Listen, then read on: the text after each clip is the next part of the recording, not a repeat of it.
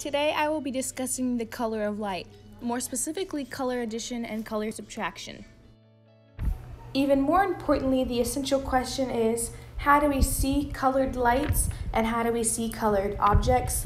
Those will be shown in this video as I go through color addition and color subtraction.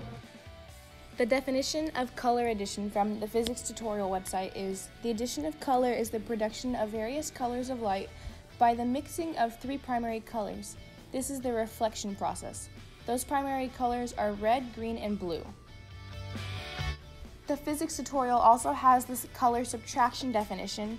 That is, the process of color subtraction is a useful means of predicting the ultimate color appearance of an object if the color of the incident line and the pigments are known. This is the absorption process, and the primary colors are magenta, cyan, and yellow. These triple Venn diagrams are showing the comparison of color addition and color subtraction. Color addition is the process of a color reflecting off of the object, and color subtraction is the process of the color being absorbed into the object. When you mix together red and green, you get the color yellow. When you mix together red and blue, you get the color magenta. When you mix the color green and blue, you get the color cyan. But when you mix all three, red, green, and blue, you get white. That's where white light comes in. You see white light because all three primary colors are being reflected off of the object, so there's no absorption or color subtraction from the object.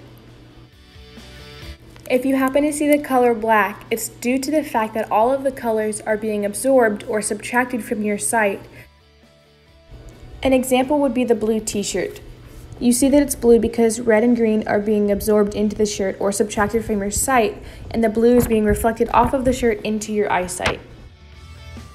Another example is this yellow t-shirt. It's yellow because the blue is being absorbed into the t-shirt and subtracted from your sight, and the red and green are both reflecting off the t-shirt, mixing into yellow as it enters your eyesight. Now that we've discussed color addition, we can move on to color subtraction. That is the process of being absorbed or removed from your eyesight. Color subtraction focuses on pigments or dyes, not really the light that is being shown. If you go back to the triple Venn diagram that I have shown earlier in the video, you will see that there's two of them. One of them is for the color addition and one of them is for color subtraction. If you look at the subtraction diagram, you'll see that the opposites are what are being subtracted. So if you have magenta, it's due to the fact that green was taken away from the color. If you have cyan, it's due to the fact that red was taken away from the color. And if you have yellow, it's due to the fact that blue was taken away from the color.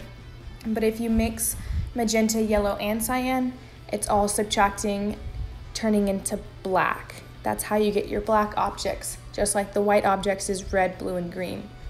One of the main misconceptions that is known with this topic is the primary colors given. In art class, you have the primary colors of red, yellow, and blue, but in this topic, there are two different sets of primary colors. The first is for addition, it's the red, blue, and green, and then for subtraction, you have magenta, cyan, and yellow. This misconception is very common for all ages. You can walk up to someone at any age and ask them what the primary colors are, and they'll most likely give you red, yellow, and blue as their answer.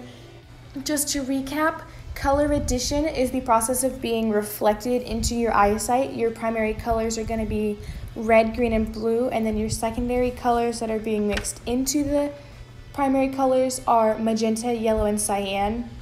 Color subtraction is the process of being absorbed or removed from your eyesight. That's with paints and dyes and pigments, not light like addition is. Those primary colors are cyan, yellow, and magenta, and the secondary colors are red, green, and blue. When you have color addition with all three primary colors, you have white light, and when you have color subtraction with all of those three primary colors, you will have black pigment.